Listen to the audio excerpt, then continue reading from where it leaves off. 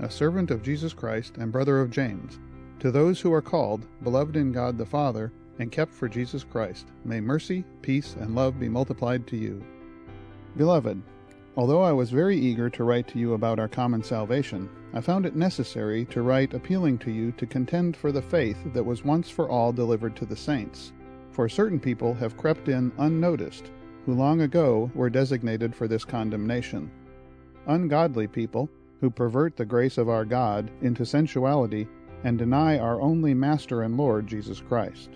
Now I want to remind you, although you once fully knew it, that Jesus, who saved a people out of the land of Egypt, afterward destroyed those who did not believe. And the angels, who did not stay within their own position of authority, but left their proper dwelling, he has kept in eternal chains under gloomy darkness until the judgment of the great day. Just as Sodom and Gomorrah and the surrounding cities, which likewise indulged in sexual immorality and pursued unnatural desires, serve as an example by undergoing a punishment of eternal fire. Yet in like manner these people also, relying on their dreams, defile the flesh, reject authority, and blaspheme the glorious ones. But when the archangel Michael, contending with the devil, was disputing about the body of Moses, he did not presume to pronounce a blasphemous judgment, but said, "The Lord rebuke you." But these people blaspheme all that they do not understand, and they are destroyed by all that they, like unreasoning animals, understand instinctively. Woe to them, for they walk in the way of Cain, and abandoned themselves for the sake of gain to Balaam's error, and perished in Korah's rebellion. These are hidden reefs at your love feasts, as they feast with you without fear. Shepherds feeding themselves. Waterless clouds, swept along by winds. Fruitless trees in late autumn, twice dead, uprooted. Wild waves of the sea, casting up the foam of their own shame. Wandering stars, for whom the gloom of utter darkness has been reserved forever. It was also about these that Enoch, the seventh from Adam, prophesied, saying, "Behold, the Lord comes with 10,000s of his holy ones, to execute judgment on all and to convict all the ungodly of all their deeds of ungodliness, that they have committed in such an ungodly way, and of all the harsh things that ungodly sinners have spoken against him. These are grumblers, malcontents, following their own sinful desires. They are loud-mouthed boasters, showing favoritism to gain advantage." But you must remember, beloved, the predictions of the apostles of our Lord Jesus Christ. They said to you, "In the last time there will be scoffers, following their own ungodly passions." It is these who cause divisions, worldly people devoid of the Spirit. But you, beloved, building yourself up in the most holy faith and praying in the Holy Spirit, keep yourself in the love of God, waiting for the mercy of our Lord Jesus Christ that leads to eternal life. And have mercy on those who doubt. Save others by snatching them out of the fire. To others show mercy with fear, hating even the garment stained by the flesh. Now to him who is able to keep you from stumbling, and to present you blameless before the presence of his glory with great joy, to the only God, our Savior, through Jesus Christ our Lord, be glory, majesty, dominion, and authority, before all time, and now, and forever. Amen. So we got through 3 last time, so we'll pick up 4. For certain people have crept in unnoticed, who long ago were designated for this condemnation. Ungodly people who perverted the grace of our God into sensuality and deny our only Master and Lord Jesus Christ. Okay. Well, what type of people have crept in? Those who oppose God. Okay, because they're ungodly people. Certain ungodly people. It implies a little something. It implies a little bit that there's only a few of them, to me. Certain people. In and amongst the whole congregation. Well, what is implied to you? What did you get from that? That's what it kind of implied to me, that there's only a few of them. Did you get any other kind of implication from it? I think the people know them, but he's being very tactful. But there's certain people among us who are Texas A&M fans. Yes. You know who they are, but I'm not going to name names. Okay. There are certain people among us who like to drink German beer. Wait, no, that would be everybody. I got a footnote here in mine that says, instead of just certain men, it says men who were marked out for condemnation. Marked out for condemnation, because it says long ago they were designated for this condemnation. Mm-hmm. But if you remember when we read through the whole thing, in this short 25-verse letter, Jude repeatedly implies that they recognize them, like Pastor was saying. They must have some sense that these people exist. Because otherwise, if you send a letter saying, there are certain people among you, they're going to all start looking at each other. Maybe that's a good thing. I don't know. We'll see. Though these people were professing to follow God, how do they deny him? Because they're members of the congregation. This is what's interesting about this passage. They are seen as members of the congregation, members of the body. But they've crept in. And though they're professing to follow God, how do they deny God? I think by their attitude. By their attitude? That comes out in their behavior. Okay. Well, in their words and deeds. That's how you can tell who they are. What comes from our words and deeds in our congregation, in our Christian life, in the Christian community? What comes out through our words and deeds? Our attitude, okay. Well, also our doctrine. What we believe comes out through what we say, right? So these certain people will be able to be identified by what they're saying. He talks about another gospel, right? I find it necessary to write appealing to you to contend for the faith. So this faith these people can be identified by how they represent that faith, what they say about that faith, what that faith means to them. Well, what does Jude mean by crept in unnoticed? The congregation, that describes the congregation? What does he mean by they've crept in unnoticed?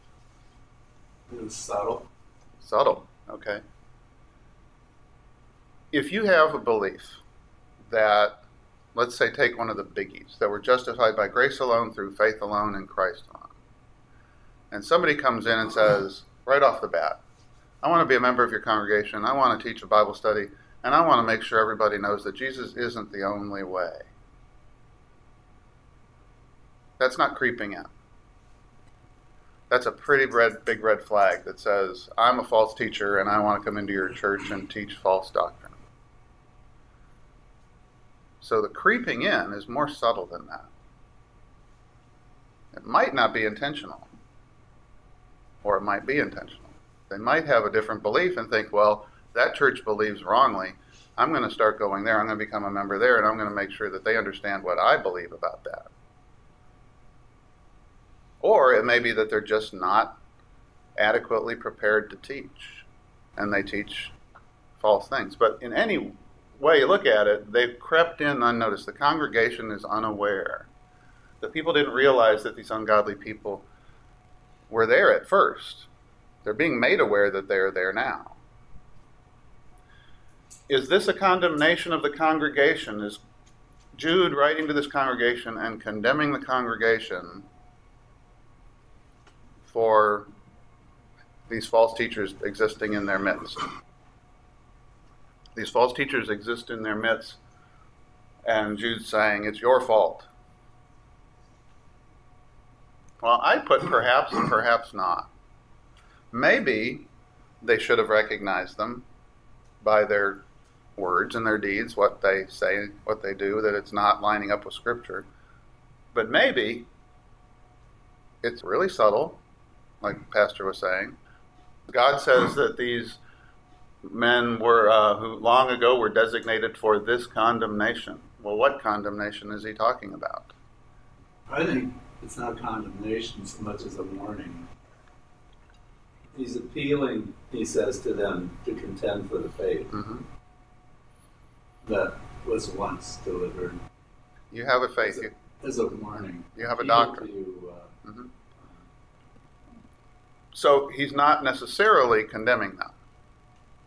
He's giving them a warning. Well, yeah, it's a warning. be alert. Found it necessary. Like where the scripture constantly says, be on guard, be watchful, that kind of thing. Steve? Liken this to the time when the Pope started the first Crusades and told everybody that because of God's grace, and His saving faith, that you could go ahead and kill anybody you want in sin and do whatever you want to do because you are saved by His grace. And that was a directive by the head of the church, the universal church during that time. And I see the same thing happening here with the leadership of the local churches saying, you are saved by grace and you can continue to sin and there's nothing wrong with it. So I see a warning or a red flag or something happening there. And so, of course, where I read as an example, history does repeat itself. And why not history in the church repeating itself too? Okay, I like that, yeah. He's not just addressing it to the leaders of the congregation, although they would be the ones to receive the letter, right? But he's not just saying, dear elders of the congregation at Jerusalem that I'm writing to. He's writing to the entire group of people. But you might say also, well, the pastor there, the leader there, the elder there, should be the first to recognize sometimes a false teacher in their midst, somebody who's denying the faith in their midst. That should be the pastor. Red flag should go all over the place if the pastor knows his congregation. But he's writing to all of them. Why is he writing to all of them? How could false teachers have crept in? How could they have even gotten there? Was nobody aware that they were denying their Lord and Master, Jesus Christ, and doing this false teaching? Unaware until Jude wrote the letter. Not everybody was present during the time of Christ. And so a lot of information is secondary, and a lot of people misinterpret secondary information and come up with their own words. How do false teachers creep into the modern church? They exist. Well, I think it's kind of subtle. Footnote, one of the footnotes I've got in here, it says, even some of our churches today have false, i.e. godless, teachers who have, quote unquote, secretly slipped in and are twisting the Bible's teaching to justify their own opinions, lifestyles, or wrong behavior.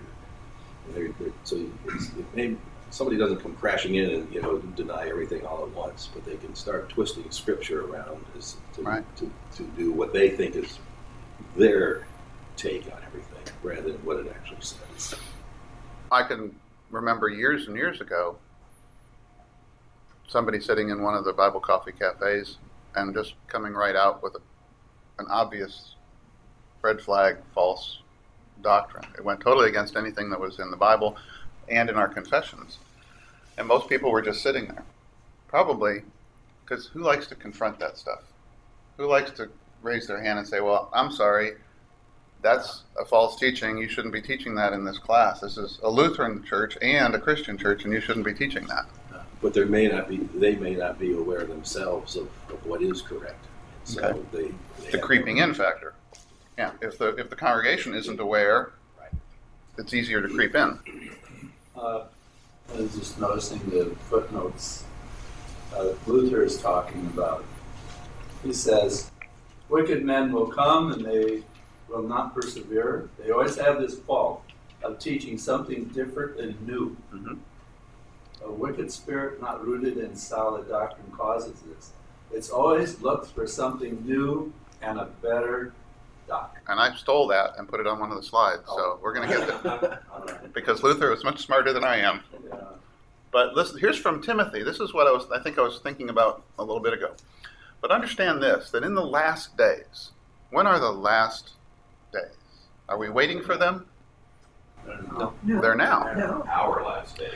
A lot of people believe in this whole, somebody last week mentioned this premillennial dispensational thinking. A lot of people believe that we're in a different time now. We're not in the last days. There's last days to come. So we are in the last days, and we've been in the last days since the cross, right? That in the last days, in the entire age of the church, there will come times of difficulty, for people will be lovers of self, lovers of money, proud, arrogant, abusive, disobedient to their parents, ungrateful, unholy, heartless. I don't like this list.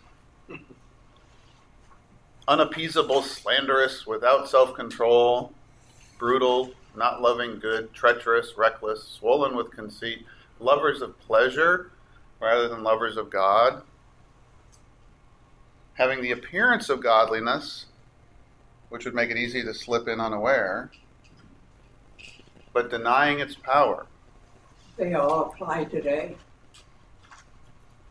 Exactly, Rudy. Every one of these applies today and has applied since the cross. At some point, in some generation, this has been true. People have always been lovers of self. That's how we're born. We're narcissists at heart. I was also thinking of 4, 3, and 4. Do you have that? No, I don't, but let's go ahead and read that too. That's still in 2 Timothy. For a time will come when men will not put up with sound doctrine.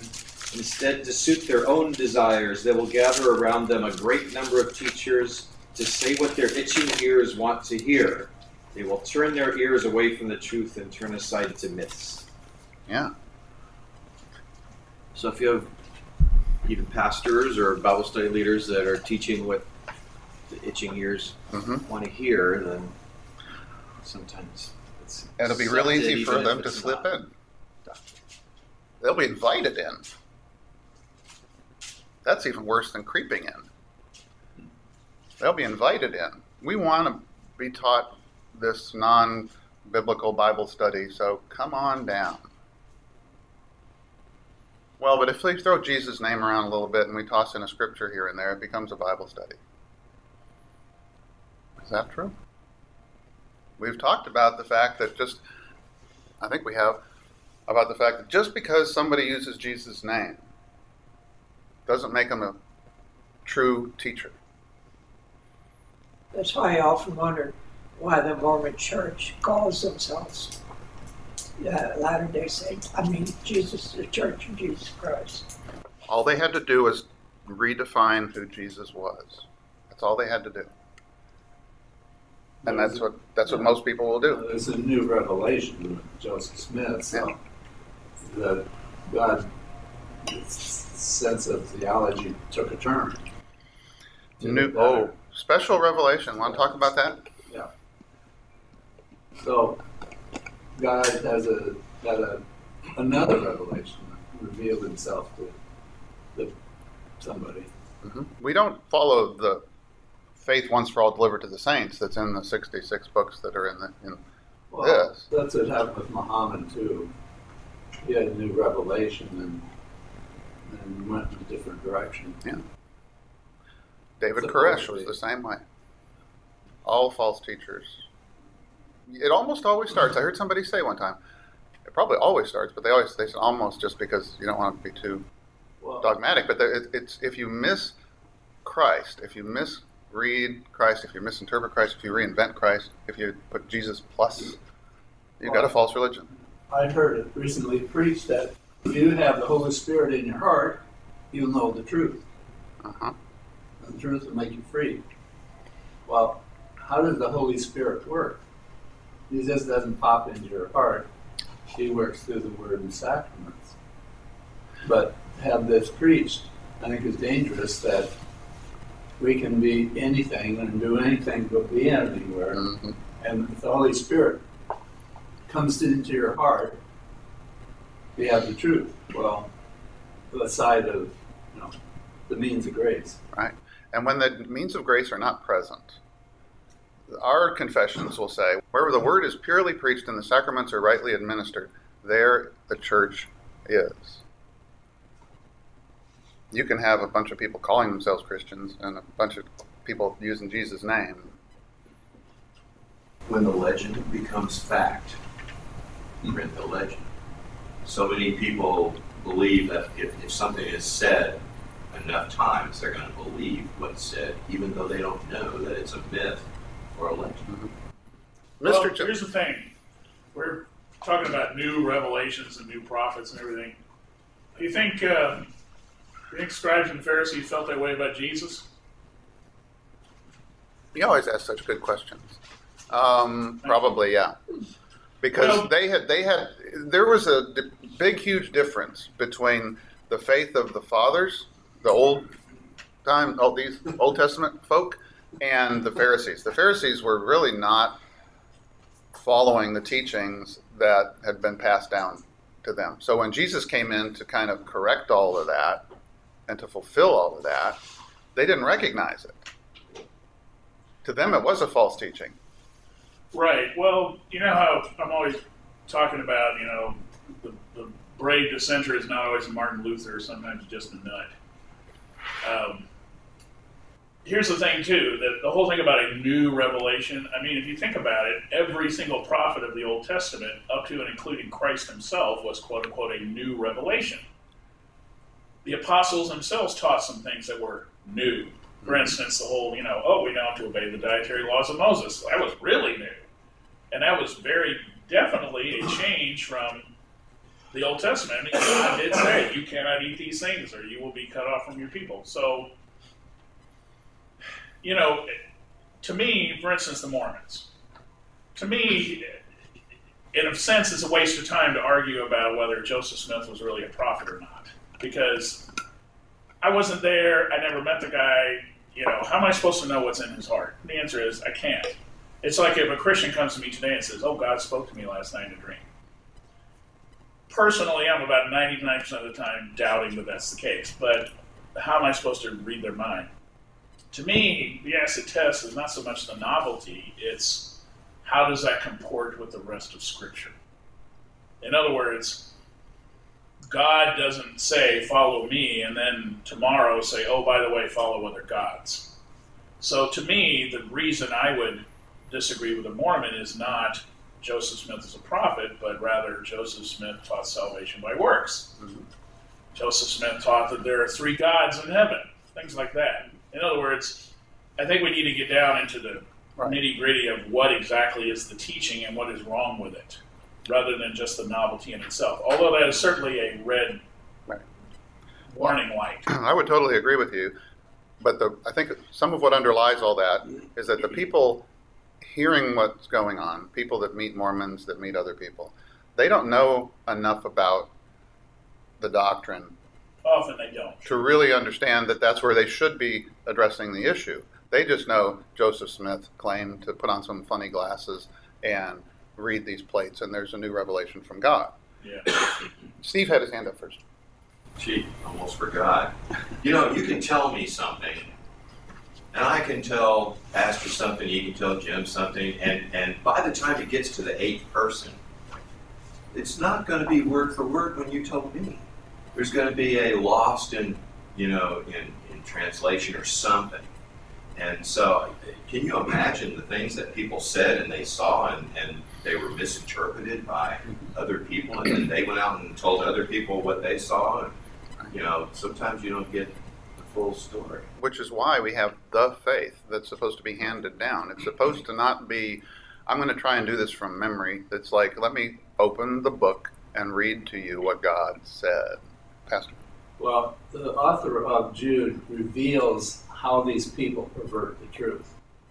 If we continue. Yeah, into sensuality. What does that mean? And then other things. Verse 4, yeah. It just says these 2 things, basically, are what they're doing.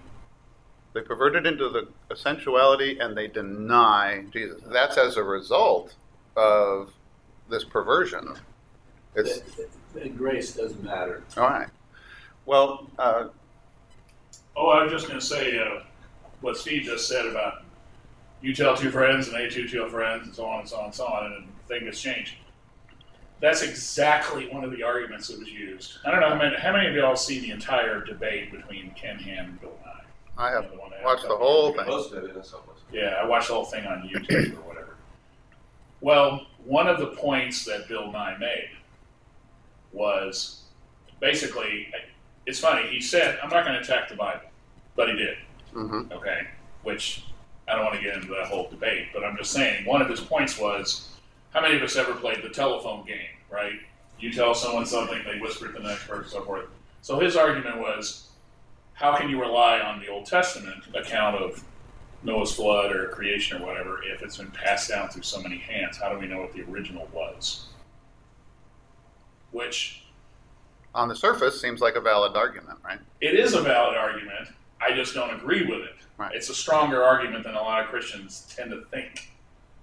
That's all I'm saying. I'm not agreeing with it. I'm just saying. Well, one of the things that Christians fail to understand, and I was this way, so I know, is you don't just look at the Old Testament. You look at the Old Testament through the lens of the New Testament. And Jesus himself addresses Noah. So if you've already denied Jesus, you're not going to believe the story he tells about Noah and the flood, or even Adam and Eve, when he talks about Adam and Eve. You're not going to believe any of the stories he tells because you've already denied him in your mind. You may not have said it, but you're saying it by other words that you're using. So if you look at the New Testament, it says, it doesn't exactly interpret the Old Testament. Okay, I know we're going to interpret the book of Numbers, but if you want to really understand something in the Old Testament, find a reference to it in the New Testament. It's very helpful. What does designated for condemnation mean? Well, long ago the Old Testament prophets warned of people who, perverting the truth, would suffer God's rejection. Don't you dare pervert the truth, or God will reject you. This is the age-old question, what is truth?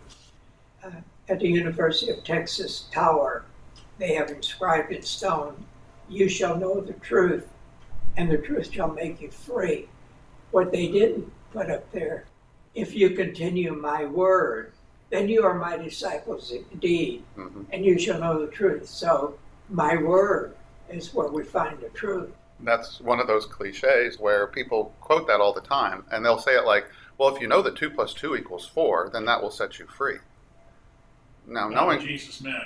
It's not anything like what he meant, but that's how it's often used. It's used as just a generic phrase they yank, and it's used by non-Christians too, to just say, you need to believe me because if you know the truth, then it'll set you free. From what? Free from what? One of the buildings in my old high school back home, they had right over the entryway, they had knowledge is the light of the world. I still remember that. Now, properly understood, there's nothing wrong with that saying. Of course, a Christian might immediately think, well, I thought Christ was the light of the world, but you know what they're saying. Yeah. Just like those old sayings that say, enter to learn, go forth to serve. Those are all nobly intended. Right. Yeah. And it's very possible, given putting the best construction on it, to say the person who originally started throwing that out there, putting it in marble or whatever, knew what he was talking about. And then people have just not taught what it meant over the years. Sure. 2 Kings, there's just a story going on in 2 Kings. They despised his statutes and his covenant that he made with their fathers and the warnings that he had given. Who are they? God's people. They went after false idols and became false. When did they go after false idols? Many times. Many times. And immediately after God saved them. A lot of times. And they followed the nations that were around them, even though God from time to time said, don't do what they do. Don't follow what they say. Right? Concerning whom the Lord had commanded them that they should not do like them. And they burned their sons and daughters as offerings and used divination and omens and sold themselves to do evil in the sight of the Lord. They not only burned their sons and daughters, but they sold themselves for the purpose of doing evil in the sight of the Lord, provoking him to anger. Therefore, what did the Lord do? Therefore, the Lord was very angry with Israel and removed them out of his sight. First about the northern kingdom, right? And he would then have grace on them. It was always a cycle of, here's what I want you to do. They said, we will do whatever you say. They would almost immediately stop doing whatever he said. Then he would have grace on them. And it's just this learning of this, how God works. He tells us, love the Lord your God with all your heart, soul, mind, strength, love your neighbor as yourself. And we don't do it. But he has grace on us. Well, what did the false teachers do? They perverted the grace of God into sensuality, right? What does that mean? What does sensuality mean here? Sexual immorality. Sexual immorality. Is that the only thing it means? Disobedience. That's Disobedience. the primary meaning of sensuality. Whatever Could be- feels right. Yeah, anything that's has to do with the senses that you are enjoying, It could be, maybe probably to excess. yeah, anything to Could be excess. anything. Enjoying too much food or Could be wine. gluttony, Or, right. Yeah, gluttony. But it not only means their sexual sins, but it means more than that. It's whatever corrupts, all corrupt desires, because they appeal to a certain part of us, right? Well, can That's your job, Jim. That's why you're here. That's a good job. Oh boy. Anyway, I believe that sensuality. I mean, if you look it up in the dictionary, it means sex. Okay, personal ads or whatever the new equivalent is. They say if someone's sensual, it basically means easy. That means they're desirable. Basically means I'm willing to jump in the sack is what it really means. But Well, it means they got your attention. It means they diverted your attention. right, my point. Yeah. Well, they didn't pervert it; they got it. But my point is. I said divert, actually. I know that there's more than one list of sins in the New Testament where Uh-huh. sensuality is listed specifically alongside of things like pride and whatnot. So I'm thinking, because I know there's a number of places, not just in Jude, where false teachers they're basically accused of being Elmer Gantry. Mhm. They're in the Jesus business because they want to fool around with a bunch of women.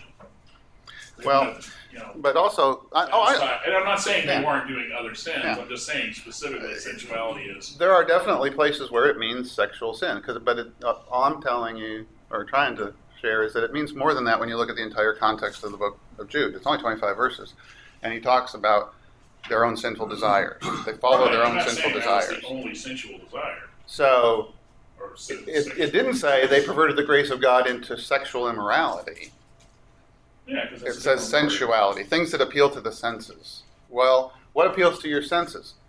Being right all the time. Some people have a real strong desire to be right all the time. Some people have a real strong desire to eat too much or drink too much. Things appeal to them. They're sensual. They appeal to their senses. Well, how could the saved end up denying Christ? Here we have people in this congregation who are saved people. How could they end up denying Christ? Denying Christ every time they sin. Yeah.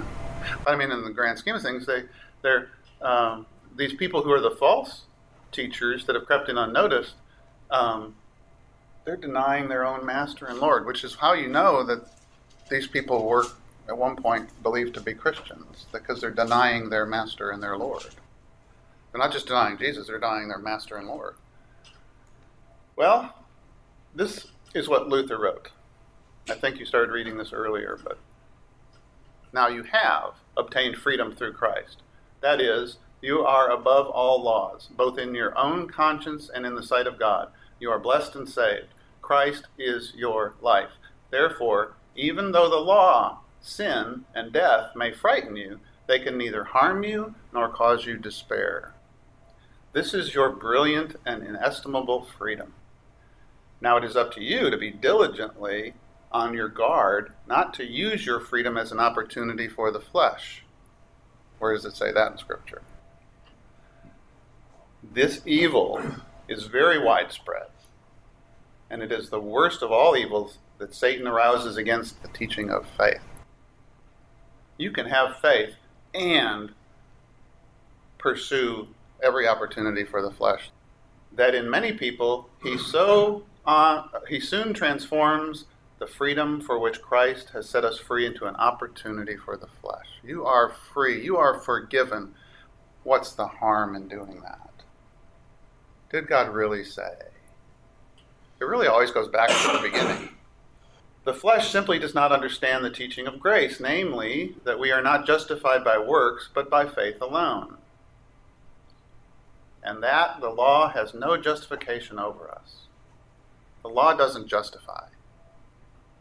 Therefore, when it hears this teaching, it transforms it into licentiousness and immediately draws the inference, if we are without the law, then let us live as we please. And he's paraphrasing scripture here. Let us not do good, let us not give to the needy, much less do we have to endure anything evil. For there is no law to compel us. Thus, there is a danger on both sides. Although the one is more tolerable than the other, if grace or faith is not preached, no one is saved. For faith alone justifies and saves. On the other hand, if faith is preached as it must be preached, the majority of men understand the teaching about faith in a fleshly way. Paraphrasing that last part, if you only preach the law, you will never save anybody. If you only preach the gospel, you'll create a whole bunch of people that think they can do whatever they want. So you need the law and the gospel. Cheap grace. Cheap grace. Where was Luther talking? What was the? It's in his 27th volume. I'm not sure. I actually think I have it on a shelf somewhere at home, but I don't remember which. Okay, I was just wondering which sermon series it was from or whatever. What was the sermon? It's a collection of his sermons and teachings. And okay, stuff, I just didn't know what. So I think it's interesting. One of Luther's sermons, he talks about, it's Christmas, and the text is where there's no room for Mary and Joseph in the inn. And then he classed the Germans, said, you Germans, if they knocked on your door, you wouldn't let them in either. You wouldn't give them food, beer, anything, no bed, nothing. You Germans are just no better than, get out of here, get out of my life, get out of my face. I want to do my own thing. And so I, as a pastor, I see that happening every Sunday after Easter and the Sunday after Christmas. And I'm going to do my own thing on Christmas. I know some people, Christmas is the day I'm in my pajamas and I'm going to be in my pajamas all day long and I'm going to live the life, whatever, and don't talk to me about being bad, not going to church or anything like that. I had opportunity on Christmas Day when we were reading the story out of Luke, to pause as part of our discussion and say, think about it. There's no room at the inn. There's no room. We don't have any room for Jesus. It's kind of a connection there, like Luther was. I didn't even know Luther said that, but it's like we have no room in our inn for him until he makes room for it. He creates the space for it. And then we still are always trying to kick him out. I think it's interesting, the term in Greek, I forget, I think it's Bailey, if my mind serves me right, wrote about the word inn in Greek, and it can mean guest room. Mm-hmm. Could be some room in the house, and there was no room in the guest room for them to be, so they went below where the animals were. Right. I would draw you a picture if this was a whiteboard, but I was teaching on something and that came up. I think it might have even been in the Revelation class, but I can't remember. Their houses were often tiered. I was telling you about that. Yeah. They built against hills a lot, and their houses were often tiered. So they would have a lower room where people would enter, and then they'd have a set of stairs that would go up to an upper raised platform. That upper raised platform was considered the main part of the house. It's where people ate, slept, did everything. And the lower part was where they would bring the animals in at night. So it's considered, if you could, the stable, but they wouldn't leave their animals out at night. They'd bring them in. They'd be in the house with them. Well, it heated the house. So when Mary and Joseph had no room at the inn, it meant that that platform, that raised platform, every square inch was filled with relatives. So where did they get to stay? In the same house, with the animals, but just down with the animals. Well, does that make it even a more lowly thing? Yeah. New straw. Yeah. New straw? Yeah. Well, fresh straw for the night. Yeah. But the animals are probably fighting them for the straw. and of course all the visitors, the shepherds and the wise men who came in and woke everybody up. Yep. To come in and celebrate Christ's birth. Except that the wise men didn't come that night. Well, Yeah. Some argue that, yes. Well, they came to Some the argue. house. They came to the house later when Jesus was Child. a little older. Child. A house somewhere. Summertime. Yeah, summertime, of course. Yes, Jim, we're not going to go there. All right. What does Jude After Christmas. what does Jude flatly condemn? He flatly condemns the activities of these ungodly folk. Yeah. Well, These ungodly folk are not people you should listen to. Well, how does Jude treat the godly folk? He gently rebukes them, right? Beloved, although I was eager to write to you, he's gently rebuking the congregation because he wants them to identify the false teachers, but he doesn't want them to be treated too harshly. Okay. I think it's interesting that he talks about contending for the faith and not being contentious towards the ungodly. Yeah. Stand for the faith. Speak the truth. You know, Let the truth set you free. Let's speak Scripture and follow that passage the way it's intended to be meant. That the truth of Scripture will set you free, and that it will save you, and it will, save you for eternity. What does Jude candidly point out? Well, he candidly points out that the gospel itself is at risk for corruption. We're just in verse 1 through 4, and he's already wham. The gospel itself is at risk for corruption by ungodly folk. Who will creep in? Who will start spreading their idea of what truth is? How does God want us to treat the ungodly and the erring? Patiently. In Galatians 6:1, you remember when we were on that? Brothers, if anyone is caught in any transgression, you who are spiritual should restore him with a spirit of gentleness. They were being treated as members of that congregation. Now, there's a difference between how you teach somebody who's misunderstanding something and somebody who's just out and outright teaching falsely. Most of us fall into the category of we just don't understand yet. We're believing something. We're even going out there and shouting it from the rooftops, but it's because we were falsely taught. And we need to be taught rightly. Whereas false teachers are often those who are deliberately trying to pervert the gospel and turn it into this other thing. They need a little bit stronger correction because it's not just the one who's taught wrongly is just often treated differently than the one who teaches wrongly. Although some false teachers are teaching based on stuff they were taught wrongly, and they need to be corrected more gently too, probably. So it's a little tricky. Who gets to avoid dealing with false teachers? People who go to really Orthodox churches. Well, it depends on how you want to say avoid dealing with. Well, I think your point is going to be no one, because we all need to be able to deal with it. Right? That's the point. So notice, I would love to tell you about our common faith, have a little koinonia with you, but here's the problem. There's people who've crept into our congregations unnoticed, and they have turned the grace of Christ into a license for sensuality. And he is admonishing them to do what? To contend for the faith. In other words, when there's false teachers who are preaching a false gospel, it's a 5-alarm fire. Nobody gets to sit out. Everyone has to jump in and do something about this. Everyone in this congregation, if there's a false teaching going on in this congregation, should be willing to stand up and say, this is wrong. What is that? His name's Chris Roseborough. He's a pastor in North Dakota somewhere. Lutheran pastor. He does a lot of good, just long, in-context teaching, which is just wonderful. But if you think about it, if you have a congregation or even your group of friends who say, well, we don't see that as wrong, or what's the big deal, or you're just wanting to be contentious all the time, the smaller group of people who want to point out what's going on that's wrong are going to have a hard time.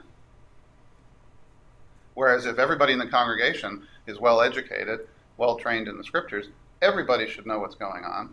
Everybody should stand up and say, we will not allow that false teaching in our church, in God's church. As a pastor and circuit visitor, many people in congregations say, well, it's mostly right. The gist of the preaching is okay. It's off a little bit, but most of it's right, mostly right. And as a joke among pastors, some pastors in Northern California, was that when he talked about Holy Communion, well, if someone comes to take communion, it's close enough. Their ideas, their doctrine that they've accepted is close enough communion, rather than close communion or close communion. And so I think there's, I would say many, but there are many who believe most of the doctrine. That's why there's a lot of Lutherans who just take the Lutheran confessions that, well, most of it's right. And there's parts of it that I don't agree with, so I'll just pick apart, and they do that with Scripture. I can't, that bothers me, I'm not going to accept that. Or I'm just going to reinterpret it. I'm not going to deny Scripture because I want to be able to stand up before God and the world and say, Scripture alone. I believe that if the Scripture says that it's true, all I have to do is change what it means. And if I can change what it means, then I can stand before somebody else who says it means something different and say, well, that's just your interpretation. There was a student at Concordia Teachers College in Seward, Nebraska, when I was there. Ben Gold, he was a farmer Jew, and he came from Chicago. And his mother had the Old Testament, and he said her Old Testament had holes in it. She had cut out all the prophecies of the Messiah. She just took a little razor blade and cut out all those prophecies of the foretelling of the Christ, the Messiah. And that was her Bible. And some people, I think, do that with Scripture, but they don't necessarily cut it out. You mean like Thomas Jefferson? How did she know? Thomas Jefferson did the same thing. How did she know they are prophecies? Well, it said he will come and he will feed, Isaiah, and he's going to heal the, I wonder why she would do that. Why would you eliminate all the prophecies? Well, what can we never do, though, when we're dealing with false teachers? We can never, ever compromise the gospel. But that's what they'll try and get you to do. They'll try and get you to say, it's more than grace alone, through faith alone, in Christ alone. You have to make a decision. You have to do this, you have to do that. No, salvation is by grace alone, through faith alone. Or they'll say, well, if all, you're saved by grace, so, come on, let's go to that club. Nobody will see us park there. Nobody will see us walk in. We'll park around back. We'll go in through the back door. Nobody will see us there. Come on. God's grace is sufficient. No, they'll quote Scripture and we'll evangelize them there. Yeah, we'll evangelize them there. Absolutely. Boy, do they need God. We got to go and. For I am not ashamed of the gospel, for it is the power of God for salvation to everyone who believes, to the Jew first and also to the Greek. That should be all of our attitudes. We should not be ashamed of the gospel. And if we're ever confused as to what it is, go to 1 Corinthians 15. It's right there. It's amazing how many non-believers, whenever there's a time of famine or war or disaster, kind of have that glimpse of hope. They will, they'll become patriotic, or they'll become, they'll go to church like everybody else is going to church. Maybe they might be searching for something, but they just can't seem to find it. And then everything is all good again, and they go back to the 9/11 factor. Yep. Verse 5 says, Now I want to remind you, although you once fully knew it, that Jesus, who saved a people out of the land of Egypt, afterwards destroyed those who did not believe. Anybody got a different Put that on a church marquee. Yeah. When you read it, Fred, what did yours say? Verse 5. Though you already know all this, I want to remind you that the Lord delivered his people out of Egypt, but later destroyed those who did not believe. Okay. So that's probably NIV. Right. In the NIV, it says that the Lord at one time delivered his people, and in the ESV, it says that Jesus who saved his people, who saved the people out of Egypt. Different manuscripts. So, Jim answers the next question. Why is there a difference? And this is a wonderful thing about textual criticism. A little bit of a note here. Textual criticism is the study of all of the different manuscripts that we have from the New Testament as well as Old Testament, although Old Testament textual criticism is a little bit behind academically. New Testament textual criticism is a very important field of study, and it turns out we have literally thousands of fragments, manuscripts, papyri, copies of the New Testament, some of them dating back way old. And this particular change that's in the ESV, and you can see it. Now I want to remind you that you once fully knew it, that Jesus who saved a people out of the land of Egypt, there's a reason why the ESV says Jesus and the NIV says Lord. And the reason is simple, because when the NIV 1984 was put together, we didn't have the manuscript that we're basing this on. It wasn't in our possession, and they've since found a very old papyri. I mean, really old. And it includes the Pauline epistles and Jude, and it doesn't say Lord, it says Jesus. I forget the date, but if you email me, I can actually look it up. I have it on my computer somewhere, and I read this a while back, but I was very excited about this change, and there's a reason why. Because Lord is soft, Jesus is very specific, and if the earliest manuscripts in the original actually say Jesus, it makes a big difference. This is just mind-bogglingly important for Old Testament studies, because Jesus is the one who saved a people out of the land of Egypt, Jude says. Interesting, huh? So the difference being those two things, but the Lord saved the people out of Egypt, right? Well, yeah, because God saved the people out of Egypt. So it's not like it's wrong to say the Lord, because Jesus himself is God. But how did Jesus refer to himself? How was he referred to by a lot of other people? As the Lord. Son of God. He saved others. He cannot save himself. He is the King of Israel. Let him come down from the cross and we will believe in him. Yeah, sure. He trusts in God. Let God deliver him now if he so desires. For he said, I am the Son of God. That's what they believed. They believed that Jesus was claiming to be the Son of God. Yes, but what does that mean? What does it mean when we say Jesus is the Son of God? Let me show you a passage of Scripture real quick. We say in the name of the Father, Son, and Holy Spirit, right? Now, how many gods are there? One. And the one God consists of how many persons? Three. Father, Son, Holy Spirit. Is the Father God? The Holy Spirit is also God. He is a person of the Trinity. And the Son himself is God as well. I'm going to show you a passage of Scripture. It's John chapter 5. And I got to get the specific address real quick here. All right, here it is. All right, I'll give you a little bit of context. It's John chapter 5. And Jesus heals a guy. And here, I'll start at halfway through verse 9. Now that day was the Sabbath. So the Jews said to the man who had been healed, it is the Sabbath, it is not lawful for you to take up your bed. Jesus had healed a guy and told him to take up his mat. And so he's taken up his mat and he's leaving. And he answered, well, the man who healed me, that is the man who said to me, take up your bed and walk.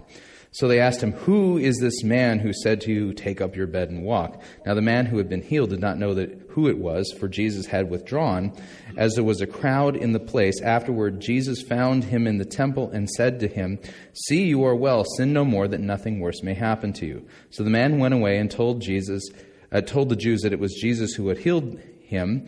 And this was why the Jews were persecuting Jesus, because he was doing these things on the Sabbath. But Jesus answered them. Here's what Jesus says. My Father is working until now, and I am working. And this is why the Jews were seeking all the more to kill him, because not only was he breaking the Sabbath, but he was even calling God his own Father, making himself equal with God. So when we say Jesus is the Son of God, understand this, we're talking about Son by nature, okay? And what do we confess in the Nicene Creed? That Jesus is God of God, light of light, very God of very God, begotten, not made, being of one substance with the Father.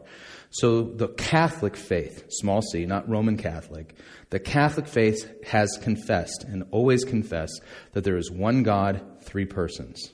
So the Father is God, the Holy Spirit is God, the Son is God. And there are not three gods, there's only one God.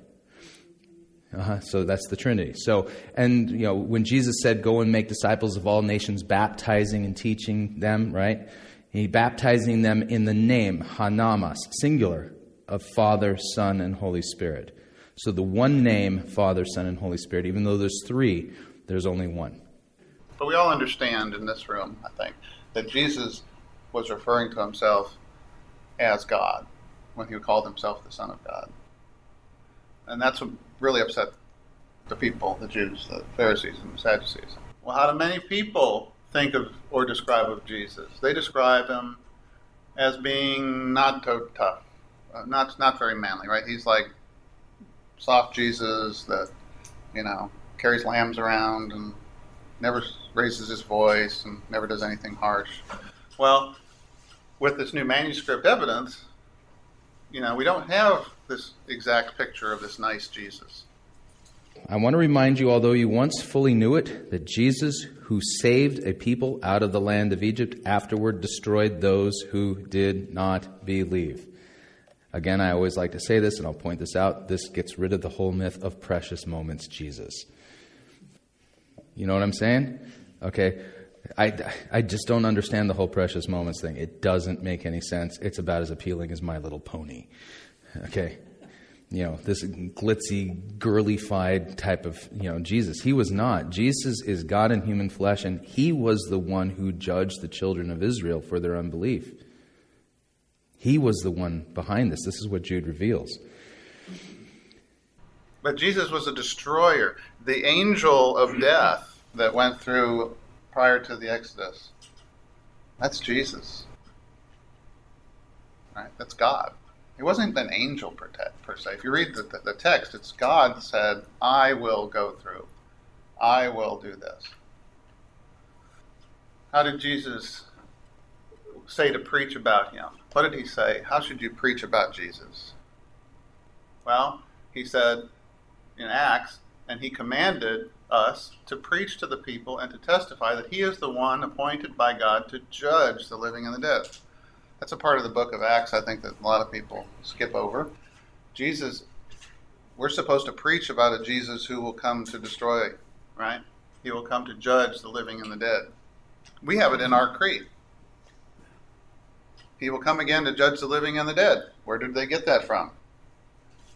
Whose kingdom will have no end. It wasn't just something they made up, right? What will happen at Jesus' second coming, and what should we be doing until then? Well, we should be doing what was told in 2 Timothy. I charge you in the presence of God and of Christ Jesus, who is to judge the living and the dead, and by his appearing in his kingdom, preach the word, be ready in season and out of season, reprove, rebuke, and exhort with complete patience and teaching.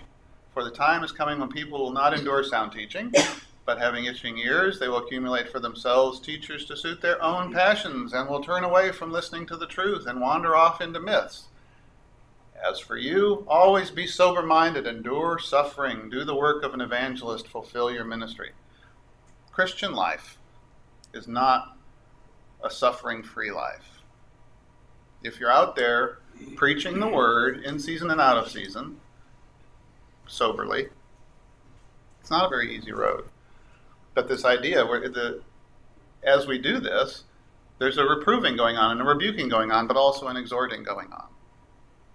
Well, Paul is writing that to a pastor. To a pastor, to a pastoral letter, yes.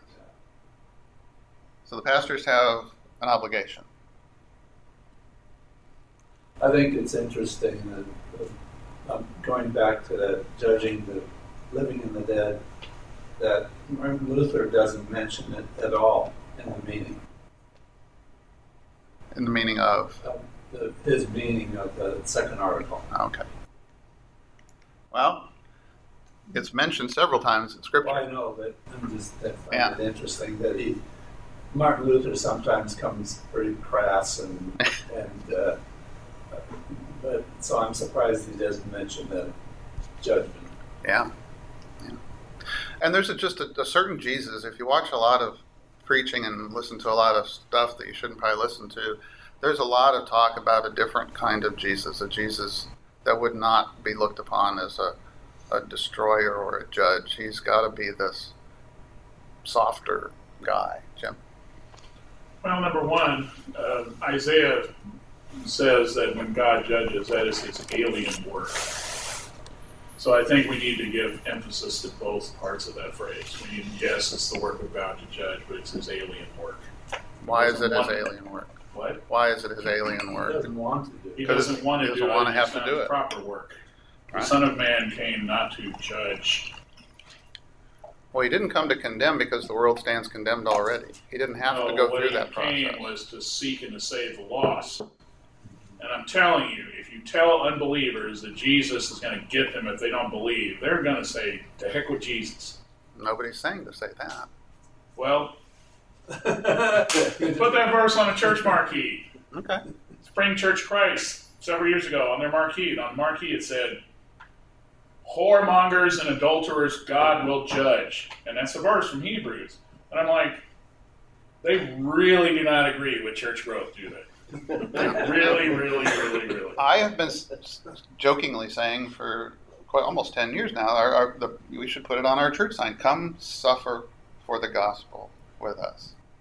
Because that's what the Christian life really is. Instead, we have to be happy, clappy, soft, squishy Jesus, come on in, and then, oh, wait, if we do this in a Bible study, if we even talk about this in a Bible study, let alone from the pulpit, you're not going to come back next week. But there's a difference between preaching to those who are not saved and instructing those who have already come to faith. For instance, what Pastor just said about the second article. Catechism is meant to be used by the father of the family in the family circle. In other words, you're teaching your children. It was originally written for pastors. This is what Jesus came to do. He came to be the Savior. He is your Savior. He loves you. You need to trust in him. Okay? Now, likewise, you have, it's just, well, for instance, you mentioned earlier, okay, we can interpret the angel of death in the 10th plague of Egypt as being Christ. So I would have a really hard time answering an unbeliever who said, okay, so you're saying because Pharaoh, king of Egypt, did not listen to the word of Moses, Jesus came down and killed the child of every Egyptian family in a country where Pharaoh is an absolute monarch and the people have absolutely no influence on what he says, does, or thinks. So therefore God, the just judge of the whole earth, slaughtered the children of the Egyptians to punish the king of Egypt. How am I supposed to answer that? You don't answer it quickly. Well, I believe if you can't get somebody into a Bible study and actually teach them about the context of what was going on in Egypt, you can't properly instruct them on a question that somebody gave them to throw out to try and make you answer a question a certain way. In teaching the catechism for 50 years, we talked about judgment. What does the judge do? We usually teach judging what's going to be guilty. However, the judge also says not guilty. And Jesus will judge your innocence to those who believe. And those who don't will not be judged. In that sense, be judged, condemned. So in teaching children, and especially junior high school, we go, ooh, judging. They sense already that age that you go to court, they're going to get nailed. Yeah. However, the judge can pronounce innocent or not guilty, I guess. Is it innocent or not guilty? I forget. We know what you mean. But, in that sense, it's a wonderful thing. God's judgment on us is a wonderful thing that he judges us innocent for the sake of his son, Jesus Christ. Judge me, O God. Vindicate my cause against an ungodly nation. Right. Steve.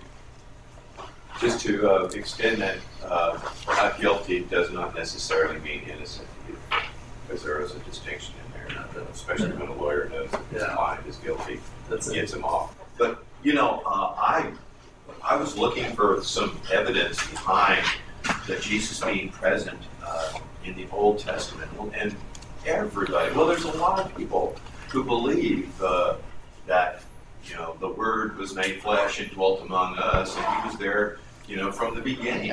I mean, when they were walking in the cool of the garden, they were walking with Jesus. Yeah, and there's so many different references about Jehovah, and the translation that Pastor on the audio was talking about was the translations between the Greek and the Latin. That's where some of the old manuscripts, and that's why Jude picked up on Jesus being present.